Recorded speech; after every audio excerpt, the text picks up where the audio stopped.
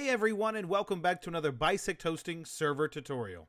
In today's tutorial, we're going to go over how to add a password to an Assetto Corsa server.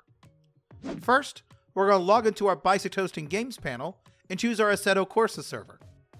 Next, we're going to choose the Stop button to stop the server. We will then go to the Startup tab, and where it says Server Password, we are going to input the desired password we want for the server. We suggest that you add a server password that is easy to share to others, but is hard for any person to guess.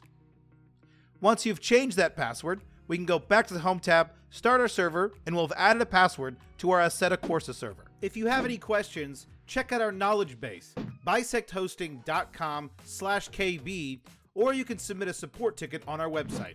If this guide was helpful, make sure you hit that like button, subscribe for more content like this, comment down below which guide you would like to see next, and we'll see you around.